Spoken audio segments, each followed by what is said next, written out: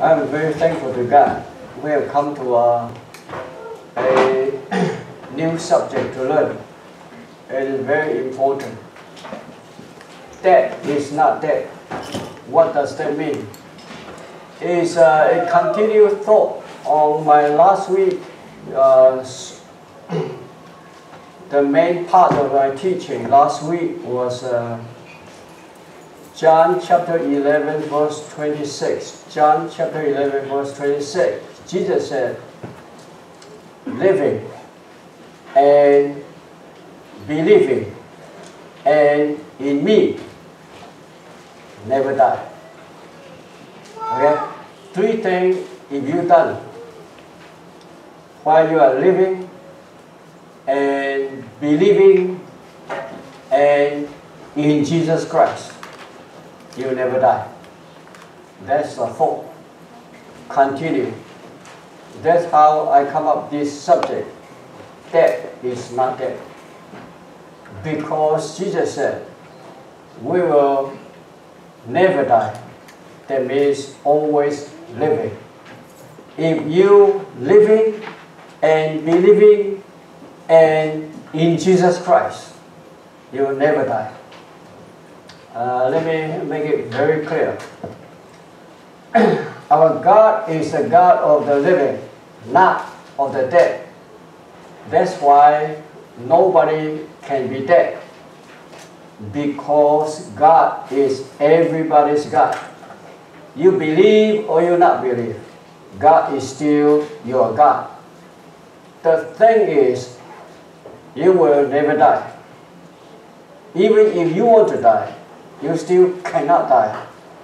God will not let you die. So what's all this death in sin, that mean? Today we want to learn what says in the Bible.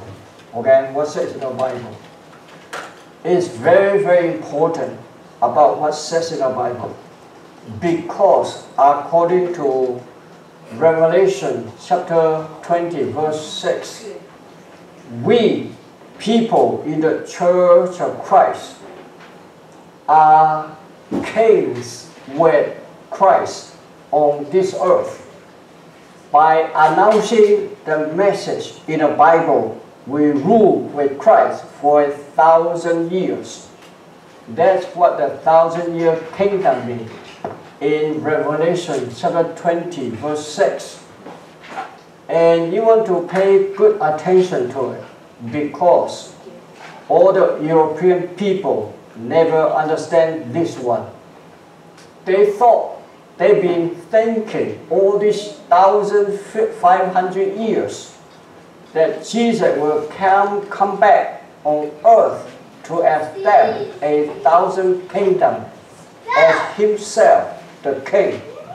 That's why when that 1,000 kingdom is established on earth, no people in this earth will commit sin, because God, Jesus Christ himself is the king.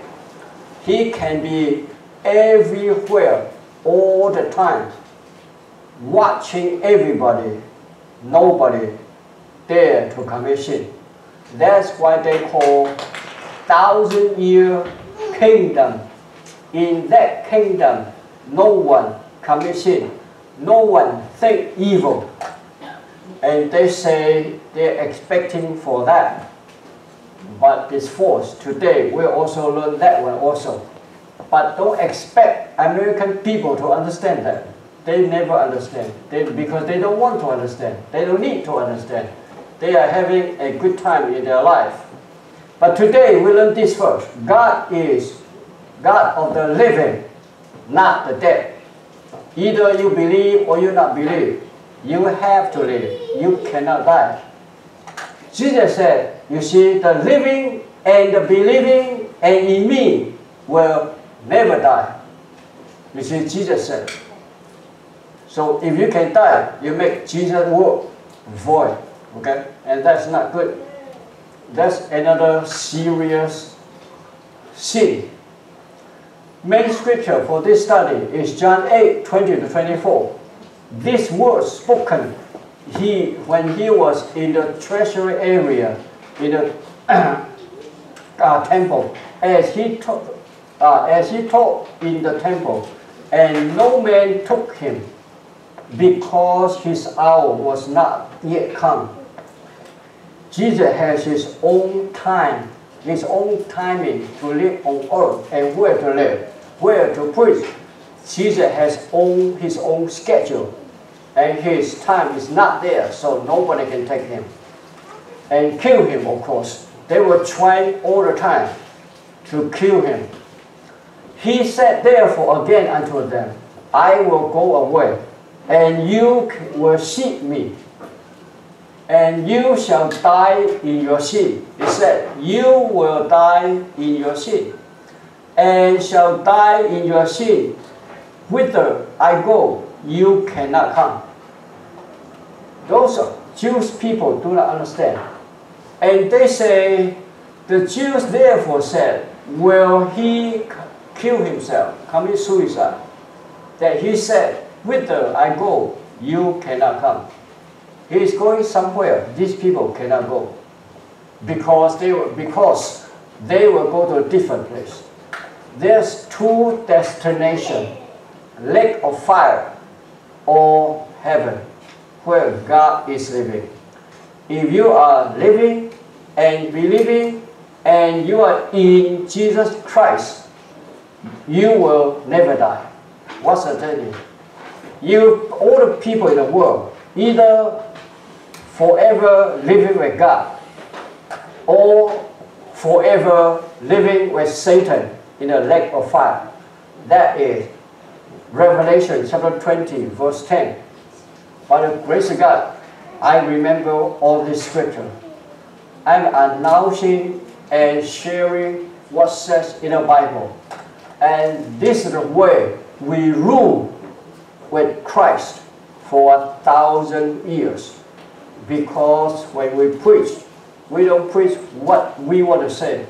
We preach what we are inspired from the scripture and present it to you. So these Jews do not understand. And they say, is he going to kill himself? He going to commit suicide? Of course, we will not go to suicide. And he said unto them, you are from beneath. I am from the above. You are of this world. I am not of this world. I said therefore unto you, that you shall die in your sin. You see, all this die in your sin, die in your sin. For except you believe that I am what? You see, at that time, everybody else understand. In Jesus' time, everyone understand. It does not need to spell out. Today, we need to spell out. I am what? I am who? Okay? I am the Christ, the Son of the living God. Yeah? Unless, except you believe that I am the Son of the living God, I am the Christ who is supposed to come at this time. Unless you believe that, except you believe that I am the Christ who is supposed to come at this time, you shall die in your sin. You see? Die in your sin, die in your sin. Then, what is that not that mean? What is living forever mean? What is never die mean? It says, die in your sin, die in your sin, die in your sin. Okay? But what is never die mean? Today, we'll figure that out. For every living soul belongs to me, the Father as well as the Son. Both alike belong to me. The soul who sins is the one who will die. Is the soul who sins, the one who will die. It said die again, die, die, die again. Like every day, lots of people driving on LIE, okay, lie, they lie all the time. But here it said die, die, die all the time. Then it said, you will live forever, you never die. It looked like very confusing. But all the soul belong to God, good or bad, belong to God. And then the soul that sins is the one who will die. What's that die mean? And here we have Hebrews chapter 9, 27. It is appointed unto man once to die. You have D-I-E again, die. But after this, judgment. You see, not die. It said you die, but after die, then you have judgment. You're judging a dead person? It's not that. You're judging a living person, okay? And then this number one. Okay? You die in your sin, you face judgment. After you are dead, you will face judgment or die dead, okay? But it said, if you believing in me, never die. What's that mean? Okay? Now it's the second one. The dead are talking. It does not make sense in the world. We're talking about the dead is talking. You mean ghosts talking? Okay? But here we have the scripture over here. And it came to pass that the beggar Lazarus died, you see, died. And that he was carried away by angels, not one angel, it's angels, into Abraham's bosom. You see, he's not dead. Like he said, he died. And the angels carry him to Abraham's bosom. Okay? Not dead. Or you can say, carry the dead body. It's not like that. The dead body is in the tomb. Okay? And the rich man also died. And here we have it. He buried. He was buried. Being in torment. See? He was buried but still alive. In torment. Okay? He was suffering in Hades. Okay? But he was dead. He died and buried in the tomb. But it continued. It does not finish. It continues and he is suffering in torment in Hades. Okay? If you are in the Church of Christ for a long time, then you know we have spirit and soul and body. So you can divide that way. They will know the body, dead body is decaying in the tomb. But the soul, why does the soul need to be carried? Does the soul has any kind of weight?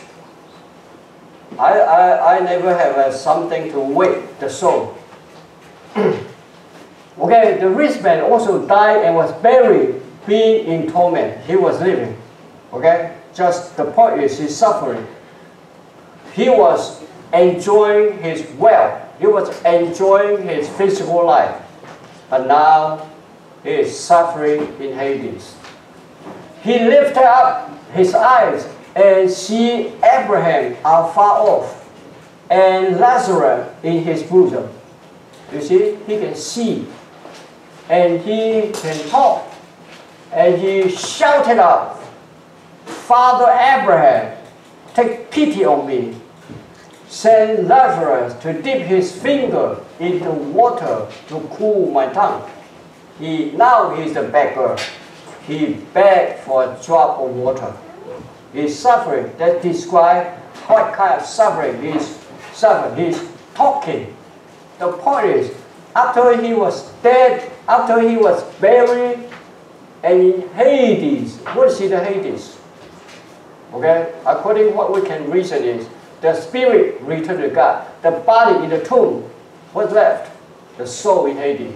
You can say that way, but not exactly. Today we have figured out, not exactly. Because it takes a body to do the talking, not the soul. You don't hear any soul talking.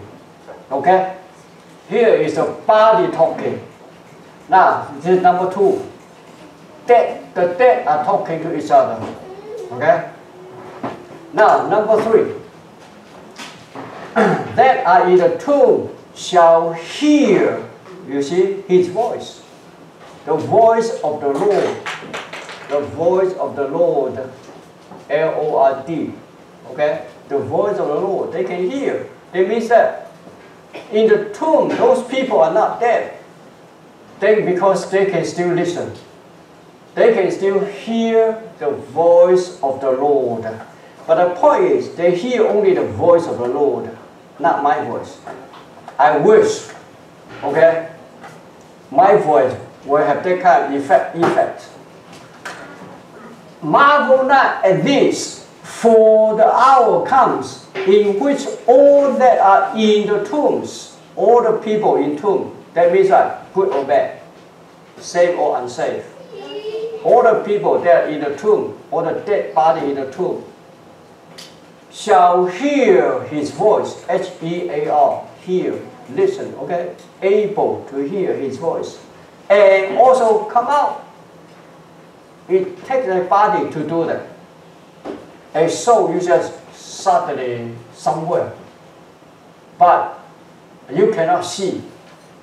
Only a body can literally be buried, resurrected, and come out with some kind of substance. Okay?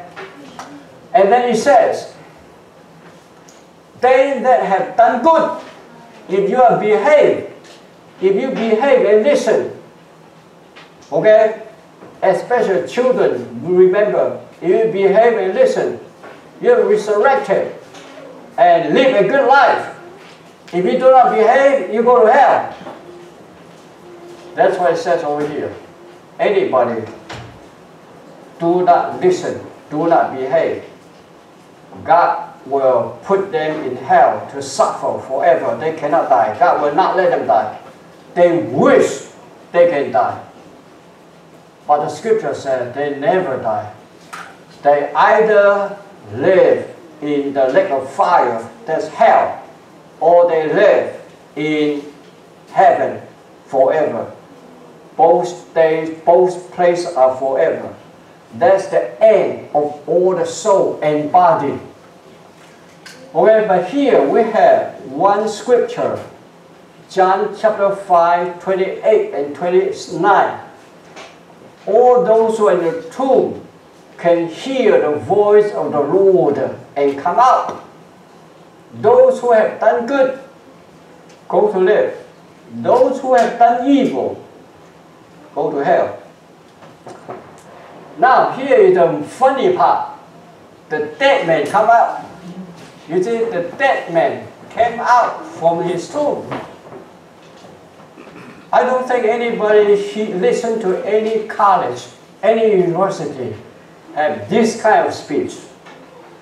The dead man come up. If you lecture in Harvard University, you have 300 students down there. You say the dead man come out, everybody will laugh at you. What kind of professor? He's crazy today. Okay? But the scripture said the dead man come out. What's that mean? Dead man cannot come out. Okay? Only living men can come out. And Jesus said, take ye away the stone. Here is the story, okay? Let me remind you of that little story. Lazarus, Mary, okay? They were, and Martha, they were good friends of Jesus. Jesus visited them many times. When Jesus was far away somewhere else, and the news reported to him, hey, Jesus, your good friend Lazarus was sick. He was very sick. Jesus said, no. And then Jesus said, he said he will continue to work, but he will not go to visit him. Then later, they told him, hey, Jesus, your friend is dead. He just flatly said, no, he's not dead. My friend Lazarus is not dead. You don't worry. But let's go to see him now. Actually, after he was dead 4 days, he went to visit him. And then when he saw all his relatives, his kinsmen, all crying bitterly, then the scripture said, chapter 11, verse 31. John chapter 11, verse 31. Jesus wept also. Jesus wept also. Okay? And many people think, the Jews at that time said, you see, he cried. He cried for Lazarus. No, they're wrong. All of them are wrong. They don't understand. Jesus never cried for Lazarus. Because to Jesus, Lazarus never died. He was not dead. To Jesus, he was alive. And why cry for him? Okay? Those who think he was dead 4 days already, his body is decaying, those people cry. But Jesus cannot cry for Lazarus, because Lazarus to him is not dead. Jesus always cries for those who see him, watch him, perform all these human cannot do things. Especially this day, Jesus is going to perform a miracle, the biggest one. Okay? The best one. And he knew all these people, they may see with their eyes, but they will not believe. They will still not believe. And they will still go to hell. He cried for that. Okay? Please listen and wait up very carefully. Jesus do not cry for Lazarus' death. Jesus cried for these people. He will resurrect. He will give them a live Lazarus. But they will still not believe that he is the Christ. Oh, so Jesus went to the tomb when many people crying. And he said, take away the stone. Martha said, Martha, the sister of him that was dead, said unto him, Lord, by this time the body decayed, bad odors come out. If you remove the stone, bad odors come out. And Jesus explained to them. And he said he was dead for 4 days. He cried with a loud voice, Lazarus, come out! What happened? The dead man come out. Okay? So to Jesus, he is not dead. The dead man come out. A live man come out, not dead. He that was dead came forth, bound hand and foot with grave clothes, and his face was bound about with a napkin. Jesus said unto them, loose him and let him go. See, Lazarus is not dead. He can just say, Lazarus, come out! And the dead man come out. Okay, why Jesus went to cry for him? No, he just never cried for anyone who is dead, okay? Many body or not, that's another one. It's in Matthew 27, 50 to 53. Matthew 27, 50 to 53. Many bodies of the saints raised enter into the holy city. Many bodies of the saints. That means the saved people. They are bodily resurrected with a body and walk into Jerusalem. Okay? I think it does not more, we don't have more information.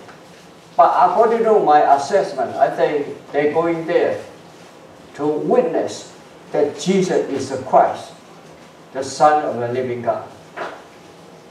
And they show them, you see, this Jesus can make us who were dead long time ago, but we are alive because of him. And Jesus cried again with a loud voice and yielded up his spirit at the time when he was on the cross, about to die. You see that? He yielded up his spirit. According to James chapter 2, verse 26. The body without the spirit is dead. So here he say he yielded up his spirit. That means he's dead. Okay? After he cried in a loud voice, and his body was dead. But we know later he came up alive with an eternal body, glorified body. And behold, the veil of the temple was rent into two, broke down, okay, into two. From the top to the bottom. And the earth have an earthquake, and the rock will rent, and the tomb will open. You see, tombs open, and many bodies of the saints that had fallen asleep, dead, buried, were raised. You see, but the Chinese, I don't know why they should be the other way. This door should be illegal. Okay? Because in the English, many bodies, okay, the saved people, many of them rise up with a body and were able to walk into Jerusalem. And coming forth out of the tomb after his resurrection, they entered the holy city and appeared unto many. People can see him, okay, with a physical body, but a body that you can see, okay. Now, people like to ask, how about the cremated? Okay, the cremated does not in the tomb. They were not in the tomb. They cremated, they vaporized. As I can assess is, these people see God right there. Okay? It's horrible because it says, fall into the hand of God is a terrible thing. So the cremated maybe see God sooner, or go to hell sooner, or go to heaven sooner, whatever happens. But according to human created movie picture, they were able to do something and then form become a human. Okay? People in movie picture able to make that. Okay, something suck from the air and then become a human. Okay? So if God wants to, God can do that also. All this cremated body will come together and become a body. Okay? It's still possible. And the devil who deceived them was thrown into a lake of fire, burning sulfur, where the beast and the false prophet had been thrown. Okay? Here is the devil, Satan itself, thrown into hell, the lake of fire. Is Revelation chapter 20, verse 10. Easy to remember. And this one, see what happened? They will be tormented day and night forever and ever. So here we can see what is die in sin. What is appointed to die once and have judgment mean? What is all this die, dead? What's that mean? It means for the saved people living forever in heaven. For the unsaved people, meaning living forever in hell. That's what they mean. They never die. They either end up in heaven with God forever, or they end up with Satan in hell forever. Nobody dies. They are going to live forever, forever living. God will not let any of them die. Even if they want to die, they cannot die. That's what dead die means. For the saved people, they will be living in heaven forever. For the unsaved people, they will always live in hell, the lake of fire, forever and ever. Okay? That's what I mean. I hope that I have made it clear to everybody now. Because it said, tormented day and night, forever and ever. The scripture said that. The evil people, the unsaved people, will be with Satan in a lake of fire forever. They cannot die. They like it or they not like it, they will have to live, to suffer forever and ever with Satan. Now here is another scripture. It is very clear. The sea gave up the dead that were in it, and death, and this is a place, okay? They call death and Hades gave up the dead that were in them. So here we have three places, not just in the tomb, not just in Hades over here. It's also in the sea, in a place called death. Okay? They are not dead. This word D-E-A-D, dead or D-I-E, die, is only human expression. Human expression. But literally, no one died. You are saved or you are unsaved, you are good or you are evil, or you are in between, whatever. You are all live forever.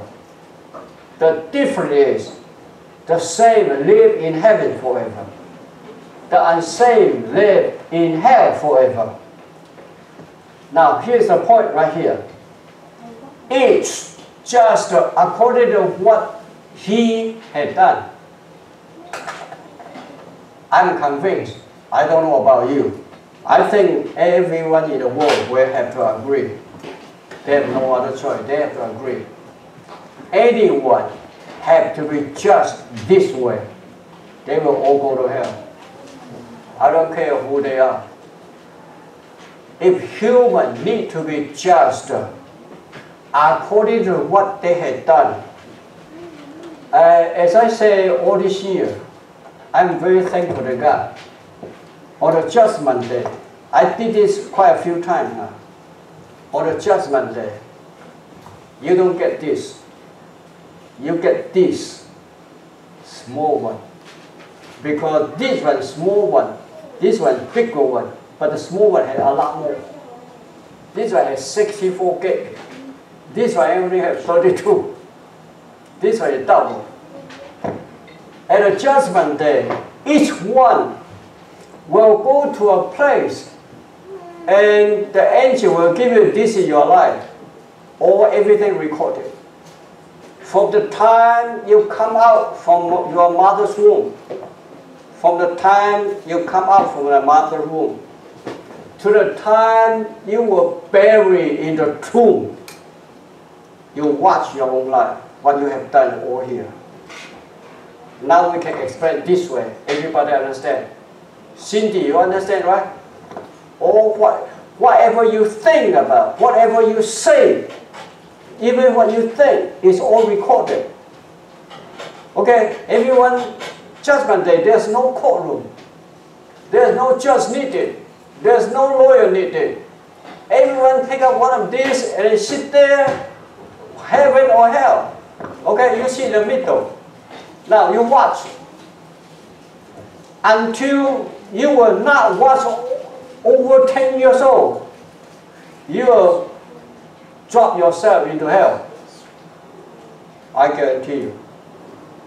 Before the 10-year-old birthday, you will say to yourself, you deserve to be in hell with the devil. Okay? That's how you're going to be judged. That's why Jesus had to come to die on the cross, to set up a church of Christ. So you can stay, you can be living and believing and in Christ. You are saved that way. That's Hebrews chapter 10, 19, 20. A new and living way through the curtain, his body, the church of Christ. Am I making it clear? Hey Joyce, am I making it clear? So you want to believe Jesus, living and believing and in the church of Christ, you go to heaven. You don't judge according to what you have done. You judge according to whether you are in Christ or you are not in Christ. If you are in Christ, you are in God also already. You know where the scripture? Colossians chapter 3 verse 3. Okay? And Galatians chapter 3 27. These two verses together. Galatians chapter 3 27.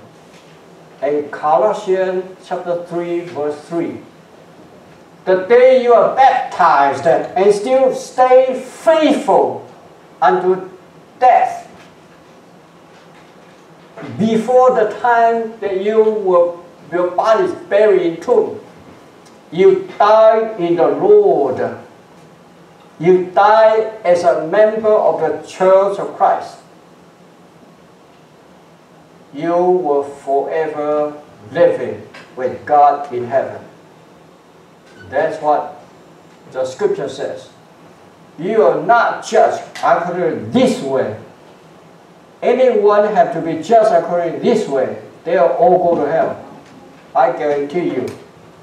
And I hope, I wish, anyone can come to argue with me on this one. Of course, I have heard one person, at least 40 years ago, when I first came to New York City, someone called me on the phone, and he told me he had been baptized 40 years. He never commit one sin. In 40 years after his baptism, he never commit one sin. Hey Vincent, how many years have you been baptized? 25. Whatever. Have you commit one little mistake? We all have. Okay? What happened to those? 1 John chapter 1 verse 9. Confess to God. God will wipe out all your iniquity. We will not be judged according to what we have done. We are saved and live forever in heaven because we are in Christ, not because we are perfect. And here, then the dead Hades were thrown into the lake of fire. The lake of fire is the second death. You're another one. You're first death. You're second death. What does that mean? Now, one more time. Last time, okay? What's that mean? D-A-T-H, what's that mean?